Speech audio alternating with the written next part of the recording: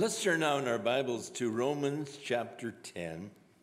Our scripture reading will begin with verse 11 to the end of the chapter. I'll read the 11th and the odd-numbered verses, and we ask you to join together as you read the even-numbered verses through the end of chapter 10. Shall we stand as we read the Word of God?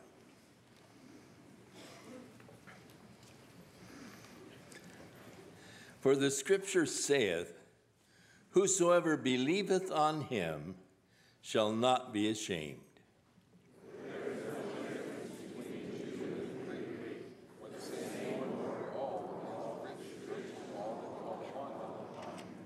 For whosoever shall call upon the name of the Lord shall be saved.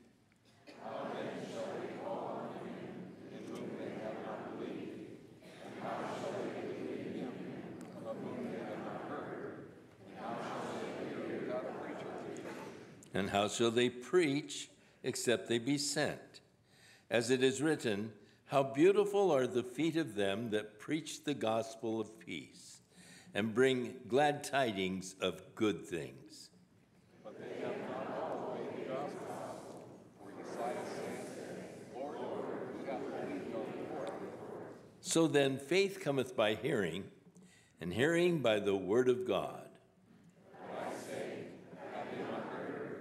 Yes, verily, your sound unto all the wonder, and your words unto the ends of the world.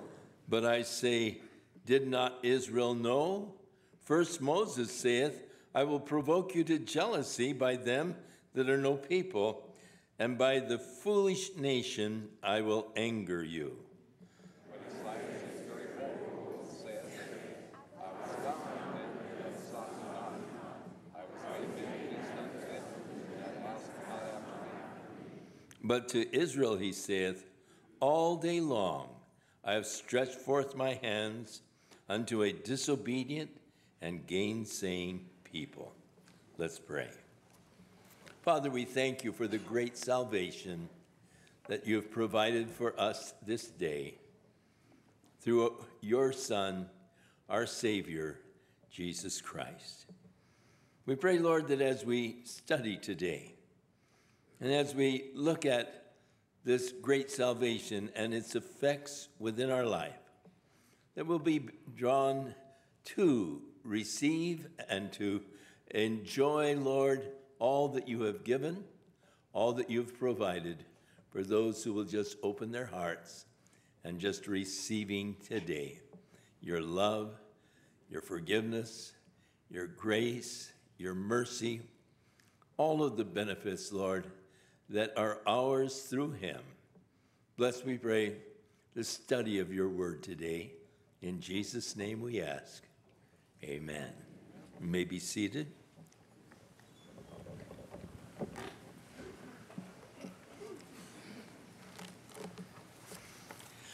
Well, the little book of Joel, just 3 chapters long, and so tonight, if you haven't read it over, you can read it a couple of times this afternoon and be prepared for the study this evening of the book of Joel.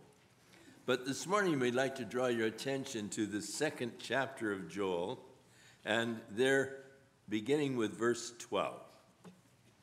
Therefore also now, saith the Lord, turn ye even to me with all your heart, and with fasting, and weeping, and mourning, and rend your heart, and not your garments. Turn unto the Lord your God, for he is gracious and merciful, slow to anger, and of great kindness, and it repenteth him of the evil. The Bible speaks much about the heart of man, but as a general rule, it isn't referring to the physical organ in our bodies, but it is referring actually in a way to just the courage that a person might have, or the love that a person might have. We say, well, she's my sweetheart, or we draw a note and we put on it a little heart, and it's just a symbol of, love you and so forth. And we talk about a person who really puts his heart into his job. And we're talking about a diligence that they might have. On the other hand, we speak of the heart as a place of intensity. You know, someone said, well, he did it with all of his heart. And it means that he really was intense in what he was doing. It can refer to interest. A person really didn't have a heart for it, and it means that he was sort of disinterested in it. It can also refer to completeness, and, do it with all your heart, and that is put everything into it. As it appears into the text today, God appeals to his people, and he says, turn to me with all your heart. It was interesting when Jesus was with his disciples up at the Sea of Galilee, and he was talking to Peter. He said, Peter, do you love me more than these? Just what Jesus was referring to, we're not certain. What were the these? Jesus, before he was crucified, had his Last Supper with his disciples, and he said, all of you are going to be offended tonight because of me. Peter said, Lord, though they may all be offended, I will never be offended. And Jesus said, Peter, before the rooster crows, you will have denied me 3 times. Peter said, they could kill me, but I would never deny you. Now Jesus is saying, Peter, do you love me more than these? Was he referring and looking around at the other disciples because Peter had more or less declared, they might all fail you, I won't fail you. Peter, the rock, depend on me. And yet we do know in the story that when the little maiden said, aren't you one of his disciples? Peter said, no, I don't know what you're talking about. And as she sort of insisted, yes, you are. I have seen you with him. Peter began to curse, and he said, I told you I don't know the man, and denied his Lord as Jesus had prophesied that he would. Now Peter is being asked, Peter, do you love me more than these? The word translated love in the Greek is agapos. It is a intense love. It is a divine love. It is a all-consuming love. It is a fervent love. And that's the kind of love Jesus is asking about. Peter, do you really love me more than these? Peter responded and said, Lord, you know that I love you. But Peter used a different Greek word for love. He used the word phileo, which is could be translated, you know I am fond of you. Jesus doesn't want just fondness. He is wanting a stronger love. He is wanting that agapos, the divine fervent love. So he asked the second time, Peter, do you love me? Again, using the agapos. Maybe, Peter, you didn't understand. But evidently Peter did understand, because the second time he said, Lord, you know that I am fond of you. That's not the kind of a relation God wants with you. He wants a loving relationship with you. His love for you is complete. He wants your love for him to be complete. Now, quite often I think that we answer rather glibly, Lord, you know that I love you more than anything in all the world, But if you were offered tickets to the Super Bowl next January or February, and it was on a Sunday evening, where would you find yourself that Sunday evening? In church, worshiping the Lord, or on the 50-yard line watching the Super Bowl? So it's easy, isn't it, to just sort of declare something. Yes, Lord, you know that I love you. But give Peter the credit for being honest. I'm fond of you.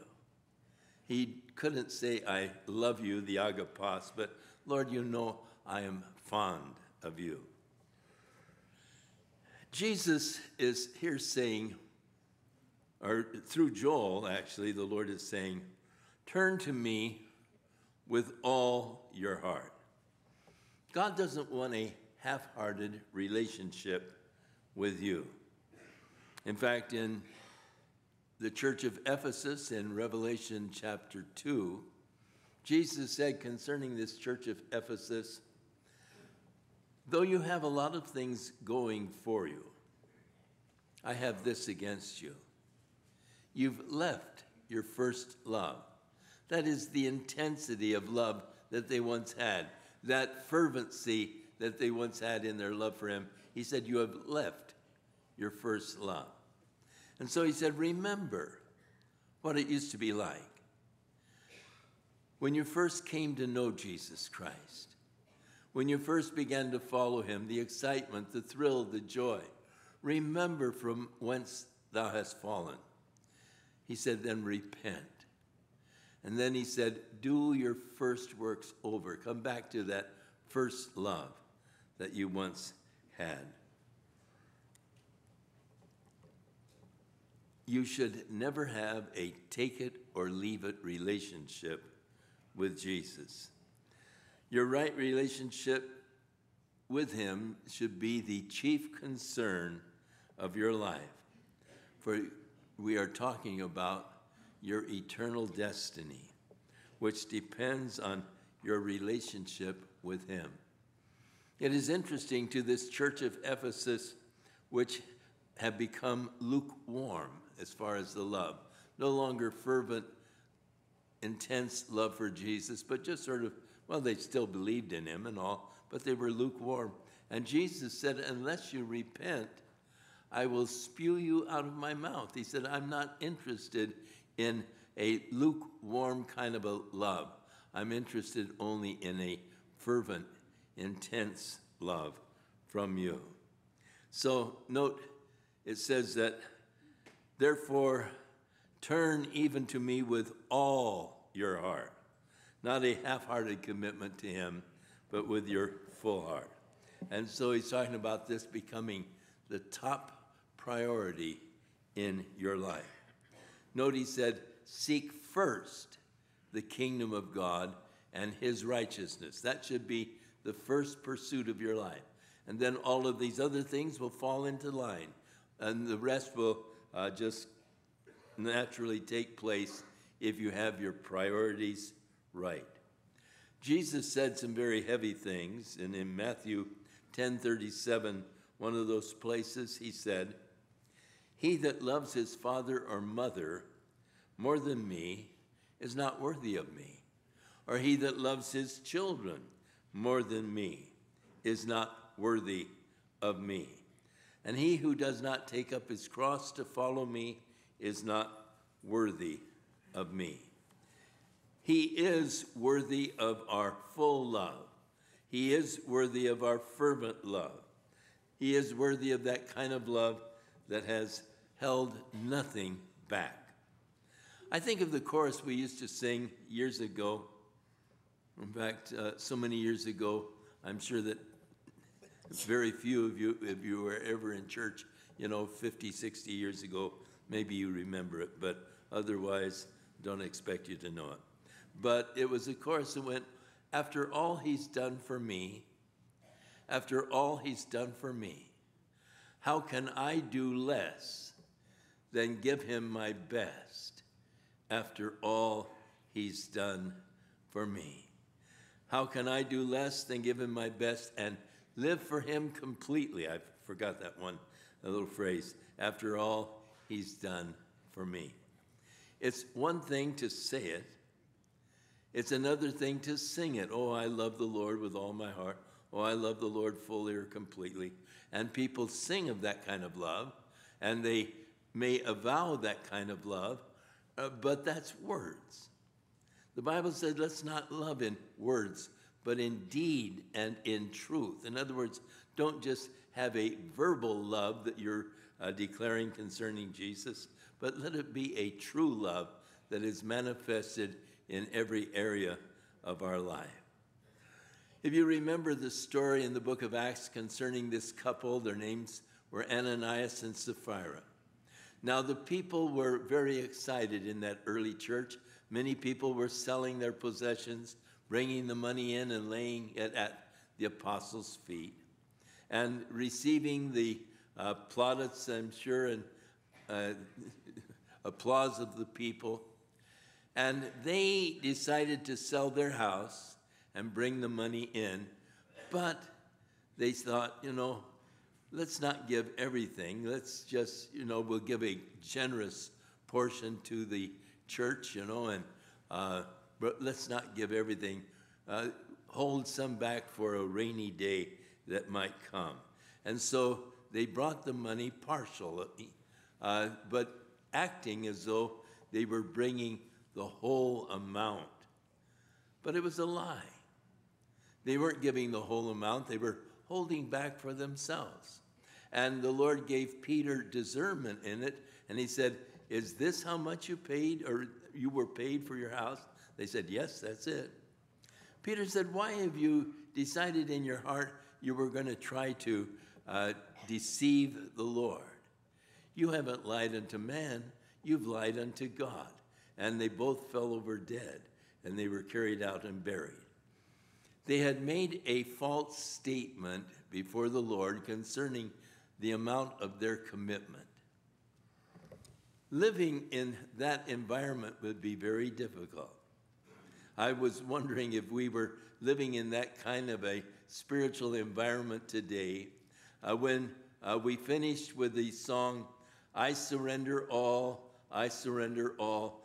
to thee, my blessed Savior, I surrender all." I wonder how many would still be standing. There goes the congregation, Because we can sing it, but it's another thing to actually do it, to truly surrender our lives. It's easy to say, "Oh, I love the Lord more than anything else in all the world." But yet, that isn't always so. Oftentimes, there are things, there are interests and all that we have that supersede our love and our interest for Him. So, Joel deals with this. He said, "Therefore, saith the Lord, turn even to me with all your heart." And then he said, "with fastings and weeping and mourning." The Lord wants us to show contriteness, which is manifested in fasting and weeping and mourning. Fasting is a thing of self-denial. It is denying my flesh and feeding my spirit. And then the weeping is weeping over our failures and our shortcomings. I've come short of what God wants me to be. I fall short of what God wants me to do. But to realize my failures would cause me to begin to weep over the fact that I haven't been able to live up to even the standards that I've set in my own mind, weeping over my failure. Have you ever found yourself weeping over your sin? Do you realize that you have disappointed God and now you're disappointed also in yourself and you weep over that? David said in Psalm 6:6, "I am weary with my groaning. All the night I make my bed to swim. I water my couch with tears." Speaking of the grief that he had over his own weaknesses and failures, not living up to what God would have him to be. And then he says about the mourning, mourning over my sins. In the Beatitudes, Jesus said, "Blessed are they that mourn, for they shall be comforted." In Isaiah 61, Isaiah wrote, "The Spirit of the Lord God is upon me, because the Lord hath anointed me to preach good tidings to the meek.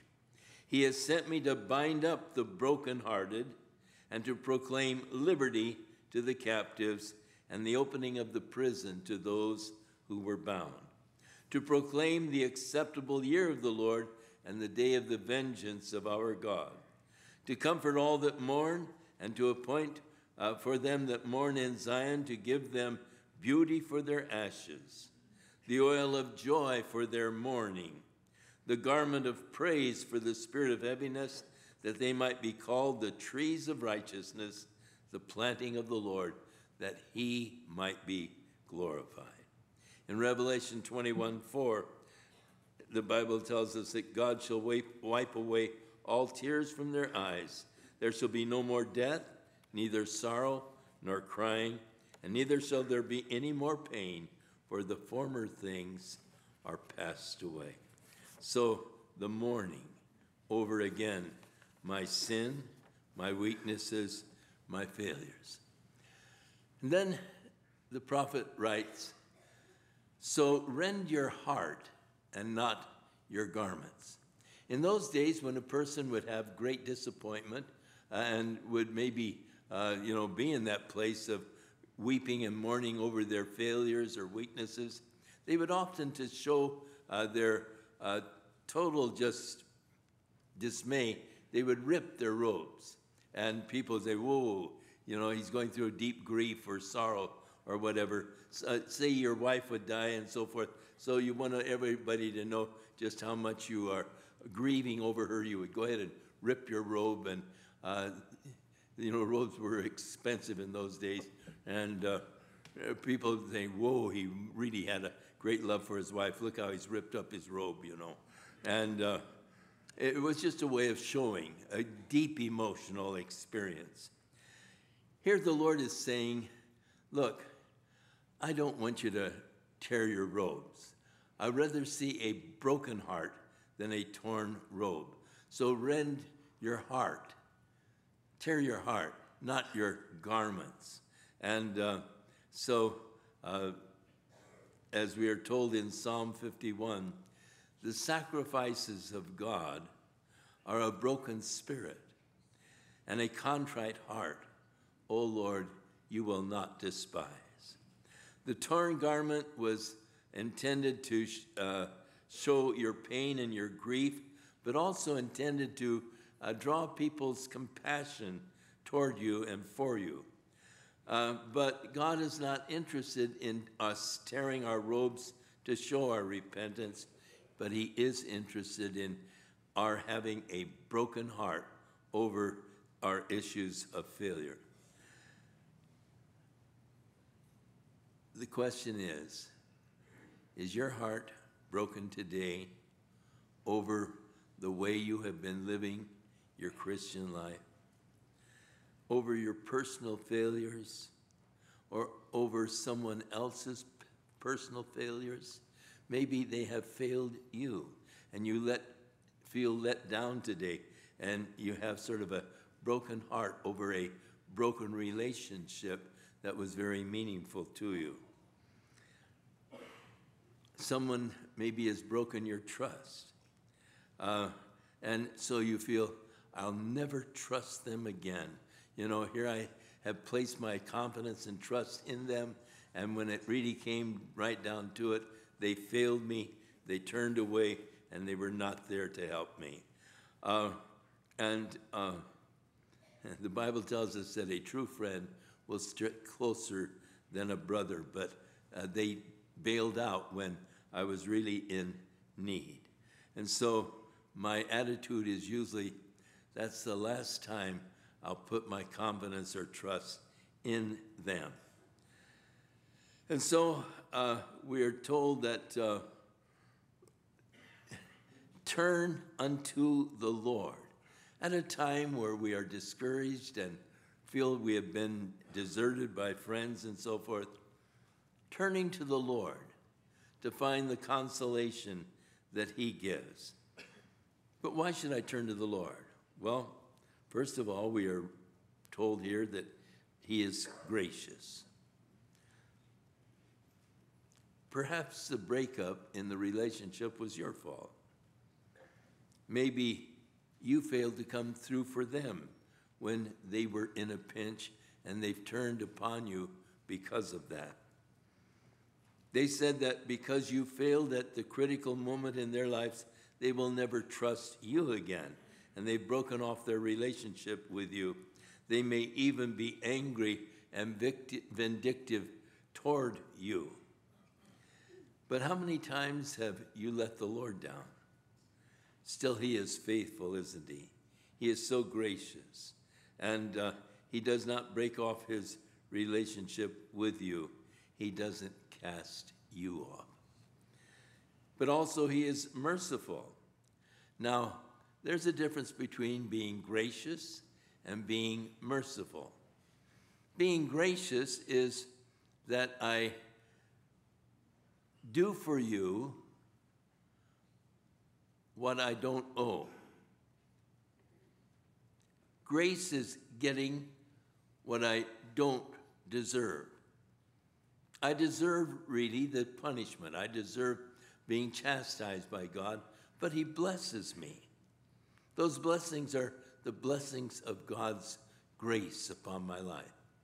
And I found one of the most difficult things in the Christian experience is to accept God's grace gracefully.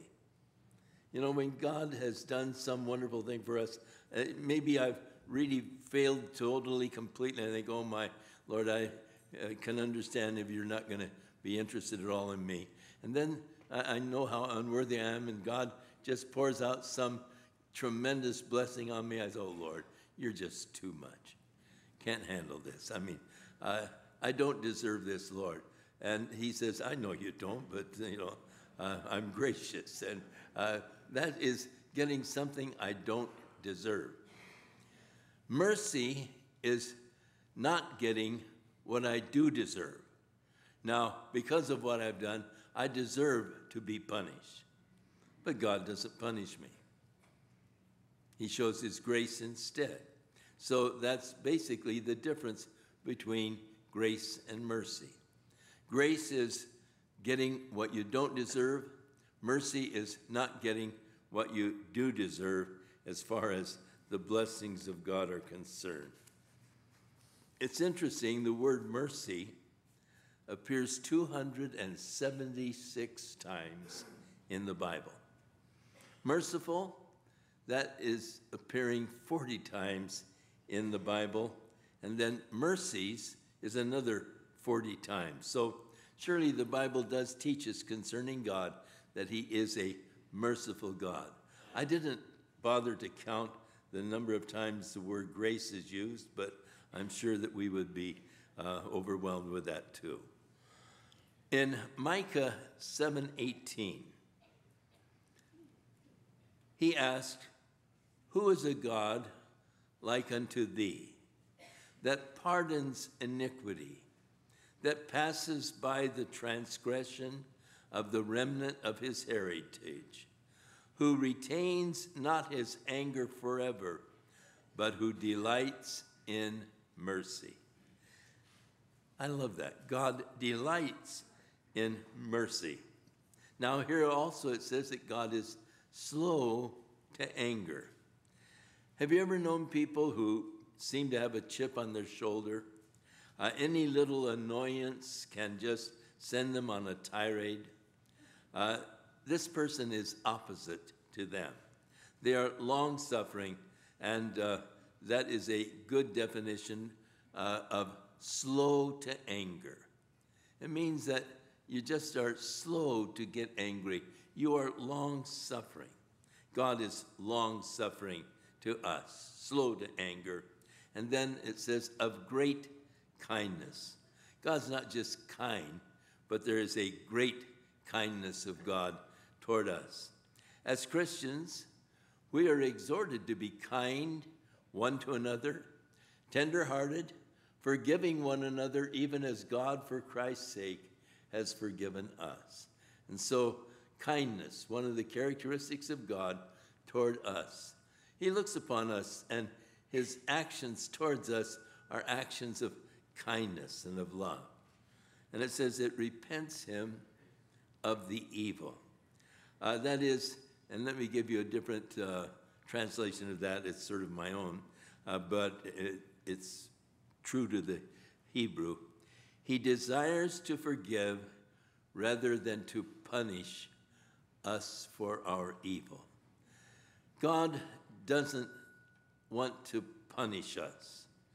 God wants to forgive us. He's looking for an excuse to forgive us, and that excuse can only be given by you, just by asking for his forgiveness, trusting that he will forgive you, knowing that you don't deserve it, but knowing that he is loving and he desires to do it, he loves to do it, and just giving God that opportunity by saying, Lord, I'm sorry for my sin. I'm sorry for my failures. I'm sorry for my weakness. Forgive me.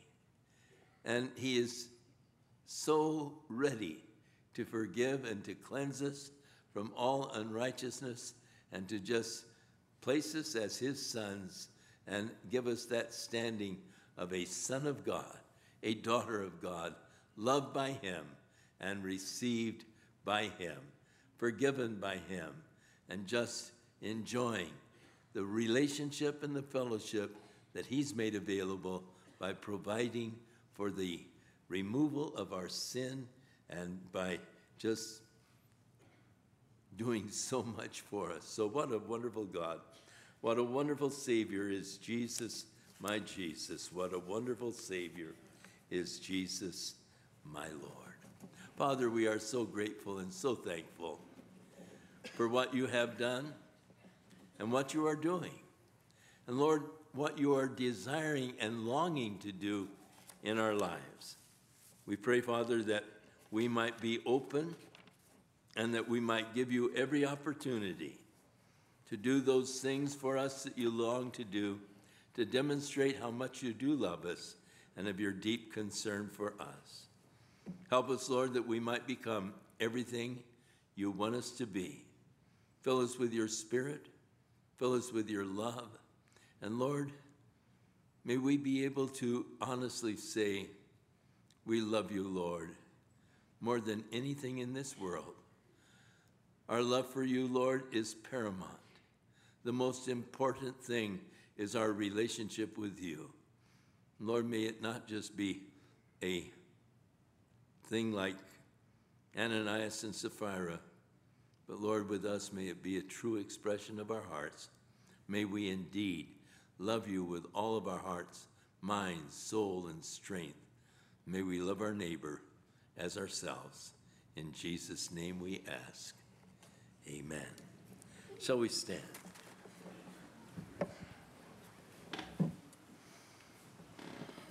The pastors are down here at the front, and it could be that this day the Lord has spoken to your heart. There are issues that he brought to mind, and you're recognizing that you're not all that he should have and would have you to be, but you like to have more of his love and more of his Spirit controlling your life. They're here to pray for you.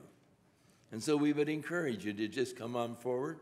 As soon as we're dismissed, they'll be standing here at the front, and they'll be more than happy to just pray for you. If you have questions, to answer your questions, and just to spend time with you in prayer for that work of God's Spirit to be strong and powerful in your life, giving you the ability to become everything God wants you to be. So may the Lord bless you. May his hand be upon you. May he fill you with his Spirit. May you have a wonderful week walking in fellowship with our Lord. In Jesus' name. Our Father, which art in heaven, hallowed be thy name. Thy kingdom come, thy will be done in earth as it is in heaven. Give us this day our daily and forgive us our debts as we forgive our debtors. And lead us not into temptation, but deliver us from evil. For thine is the kingdom, and the power, and the glory, forever. Amen.